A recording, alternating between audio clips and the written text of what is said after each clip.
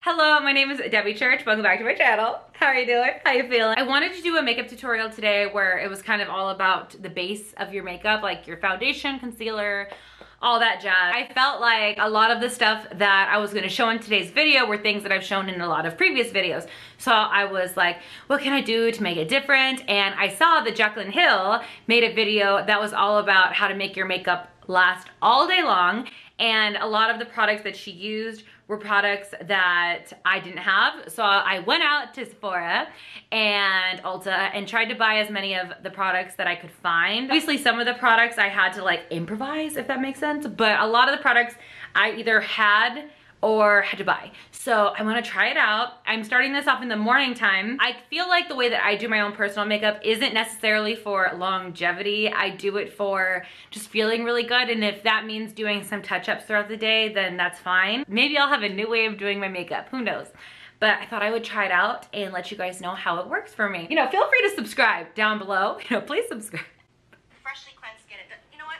Sure. Freshly cleansed skin, I have that. Thank you. Can I get a zoom in this bitch? I'm using my favorite primer, which is really expensive and totally unnecessary, but... So I actually couldn't neither afford the Sicily primer or couldn't get my hands on it. So what I got was the Milk Hydro Grip Primer. I think it kind of does the same thing. I think it does the whole gripping tacky thing. So we're gonna try this one out. If you don't have the right techniques and do the right routine and use the right products, it doesn't matter how good your primer is, it's still gonna slip away throughout the day. I have the Dr. Brandt Pores No More primer that she's talking about. So she said to put it on her T-zone. So I can do that. I can definitely do that. I only do this on the T-zone because this is the only issue where I see pores.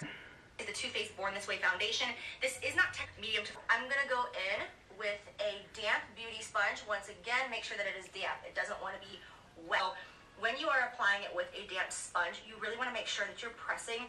I mean, let's not be like too rough on your face, like beat the poo out of yourself. It's really getting into my pores. I do use a magnetic mirror so I can see really closely, see if it's settling anywhere, and I really just sit there and focus on just jamming it into my pores. Okay. We're gonna go with concealer. As always, using the Tarte Shape Tape concealer.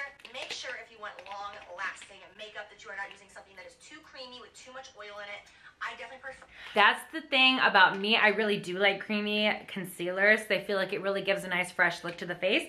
And I have tried the Shape Tape concealer, but it was, I want to say 2 years ago. I feel like it was a really long time ago, and I didn't like it. So when I went out to go buy all of these products, I actually got like the little tiny guy just because I was like, I don't want to spend my money. And if I don't like it, you know, she's telling me that this is the long-lasting concealer. This is in the shade Light Medium Neutral. So hopefully this is a good color for me. It does, moves around in my fine lines and my wrinkles. So I like to use something a little bit more full coverage. All right, now we're just gonna go in and blend all of that out. Okay. You're dreaming, laughing, sneezing, gagging, peeing. I basically look up because I wanna make sure that I get that product really into all those little crevices. Now we're gonna go in with the Kat Von D Shade and Light Contour Palette. This is what I use to set my under eyes. It's what I've used. Please help. Okay, I'm gonna blend this out. Something that's creamy. That's why I love the Tarte Shape Tape, because even though it dries pretty matte, going on, it feels so creamy. She's like, don't use anything too creamy, but you make sure you use something creamy. But I know what she means. I'm gonna use the lightest shade in the palette, and I'm gonna put it on my sponge. Shade right here. One side, set it. I also do this because just using a little bit of powder underneath your under eye is gonna make it so that your under eye concealer does not move. So I have discovered recently, you guys have seen me talk about this a million times, this is the Hourglass Veil Translucent Setting Powder. So the Sephora by my house didn't have that powder, unfortunately, but they did have this Marc Jacobs Finish Line Perfecting Coconut Setting Powder, and I've heard that this one isn't like too dry. If you are more on the normal to oily side, I would suggest the Cover FX Perfect Setting Powder. For now, I'm gonna go in with my beauty sponge again. I'm gonna just hit it right there in the Hourglass powder. Makes it last longer throughout the day. Pressing it all into the skin. I'm in Starbucks right now. Does it look too powdery? No, it looks smooth. It looks like it's like porcelain. Like, yeah. Okay, let's keep going. I don't know if camera really can see, but I definitely feel like there's some areas that aren't like looking like flawlessly smooth, and I just kind of want to like even out my skin tone. I'm gonna grab a brush. I'm just going in with any brush. This is just a blush brush, honestly. I'm gonna pick up some of my Charlotte Tilbury powder in the shade 1, and I'm just going to gently put a little bit of that small layer once again over my cheeks. And I know you have to go in with a small amount of everything, and then we'll spray it with setting spray, go over it again, and that's what's gonna make it last for so long and not crease and not look dry and crusty. So I'm gonna go in with the Morphe Continuous Setting Mist right here. Kind of reminds me of MAC Fix Plus. Give like a light little, I'm like just keeping it really light and really casual, you know? So just like, it's no big deal, just like a subtle mist. I'm gonna sit there and dry. Dry, dry, dry, dry, dry, dry. I love that Morphe setting mist. It just smells good. To go back with your damp beauty sponge and just go over those areas, you would be surprised how well this works. Okay, we're dry. So I don't have the Morphe bronzer, but I do have the NARS Casino bronzer. It's this shade right here. Since I know that I'm gonna go in and be baking today, I will allow myself to be sloppier. If I knew that I didn't have time to bake, then I would be much more precise in going in with a different brush. But I know that I'm gonna be able to clean up, so I don't really care. Now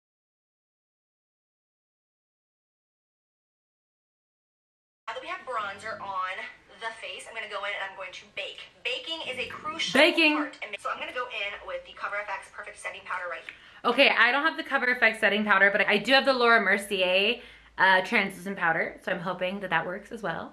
Here, same sponge that I've used the entire time. I'm gonna start right up at like where my tragus piercing is, like right there by my ear. I'm gonna make this really full coverage because I want to be able to take it off and have like a perfect, beautiful contoured line. I gotta shape up the rest of my face. She said the sides of her nose as well. I will say I never put this much powder on myself. Okie dokie. That we have a little bit of a Santa Claus beard happening. Let's see what she has to say. Okay, so now I'm going to slap on my eyebrows and I'll be right back. All right, you guys, so I blacked out and did a little bit more with my brows, as you can tell. Okay, so she does her eye makeup and her eyebrows off camera. I'm gonna just do them on camera really quick, you know. This is the Anastasia Brow Wiz in soft brown.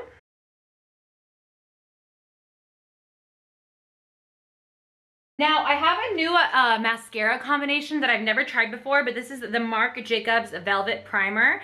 My friend Ghoulie told me that this is amazing. If you've made it this far, you'll get to see if this is good. Okay, that is the Marc Jacobs Primer. Ooh. And on top of that, I'm trying another product. This is the Kush Mascara by Milk Makeup. And I thought, you know, just like while we're here trying new things, let's see.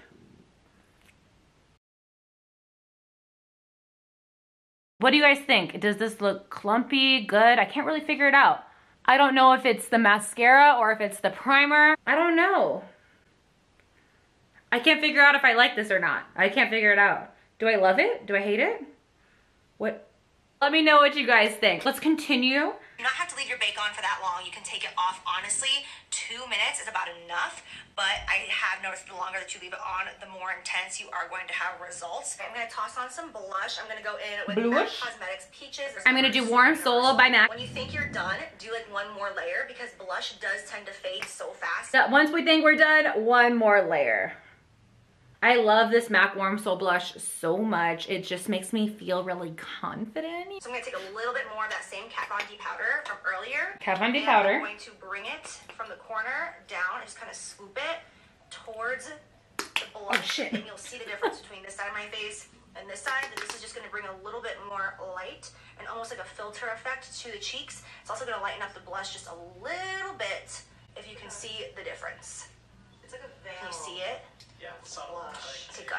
Oh yeah, you can see it. All right, so can you see it? I don't. Put it on the chin. You'll see just bring a little light. Can you see that? Places that I place it. I'm gonna leave the nose alone because I already contoured my beak. And I'm gonna put it on my forehead right between my brows and swoop it upward. Again, if you are feeling a little bit more of the Charlotte Tilbury powder in number 2. I can't find my number 2, so we're just gonna have to work with number 1.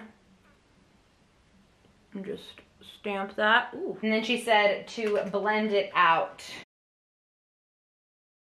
clean it up. I'm gonna go with my Lancome Absolute powder. I'm gonna put a little bit of that on my face. I'm not gonna hide. I looked everywhere for the Lancome Absolute powder, but they did not have it at my Sephora. But I'm gonna use Global Glow by MAC. It's a pretty, it's not like a natural highlight, but it's definitely not like a blinding highlight. Highlight intensely today. I'm only gonna use this powder. I'm gonna put it on the apples and then drag it. Guys, I'm really gonna keep this highlight really, really simple. She kind of put it everywhere, but went lower on her cheek, so it's like covering up all of her blush and her bronzer. So the highlight has been put all over the face. I'm going to spritz my face one more time with the exact same setting spray. If you want to make it pop even more, you can go back in with more highlight and be a lot harder, and it actually looks really natural. If you're going to press that into the skin, again, I don't want it to be too intense. Press it in. Okay, let me throw on a lip and my bottom mascara. Okay, I'm gonna do that too. I'm gonna take the Makeup Forever Wherever Walnut lip liner. And then another new product that I bought was, this is the NARS Orgasm Lip Tint. And this is a new, I don't know if it's limited edition, but it's new and I really wanted to try it. I just felt like the color would be really pretty. It doesn't smell like anything. It doesn't smell like anything. Wow. I love this lip combination so much. I'm gonna keep you. I love it. Okay, wow. Is that it? I think that's it. Hold on. That is it for this. Okay, so the makeup is done. I'm gonna wear this throughout the day and, you know, live my life. I have errands to run, people to see, things to do. See if it stays looking like this. I will admit, here's that close-up nobody asked for. How's everybody doing? You know, this is definitely the most powder that I've ever worn. Subtle layering of powders. I think it looks pretty good. We'll check back in. Yeah, we'll check back in. And before I go any further, I do want to give a shout out to Jaclyn Hale. If you're watching, I doubt you are, but if you are watching, you have always put a smile on my face. Jaclyn Hale Cosmetics, I will definitely be buying a lot of your products. I'm really excited about that. But yeah, let's hope that we have a good day. I'll be right back in a few hours. Yeah, I'll be right back. Don't miss me too much. Don't miss me too much. Okay, we are back. It is, what time is it? 11:26. It's been almost 12 hours since I've had this makeup on, and it looks pretty good. I mean, it looks really good.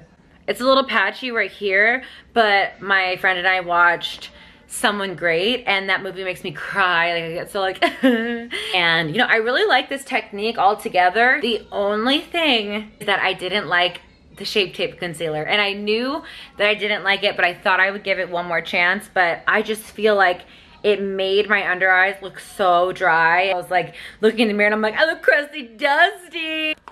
But other than that, everything looks really, really good. So I definitely recommend trying out this technique. You know, if you're gonna have like a long day at work, or if you're going to be going somewhere that's hot, you might as well just try it out. You know, what's one day gonna do? Yeah, I really enjoyed filming this video. If you liked it, please subscribe, like the video, let me know that you like these kinds of videos. So yeah, it is always a pleasure. I hope you guys have a good day, night, afternoon, morning, whatever time zone you're in. Bye.